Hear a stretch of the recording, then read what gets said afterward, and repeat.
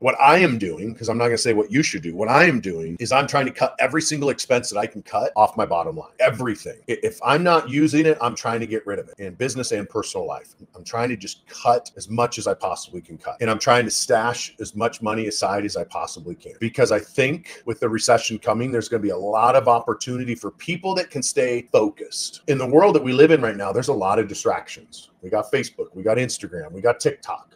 We got YouTube, we got mainstream media, we got Netflix, we got Amazon, we got all these talking heads, all this distraction. And I think it's the distraction that's making us live a mediocre life. And if we can eliminate the distraction and just hyper focus on what it is that you're good at, what it is that you do better than anybody else. If you can just focus on that one thing, put your blinders on and focus on it and keep your head down for the next 12 to 18 months and stack your cash, you're going to have a very big opportunity.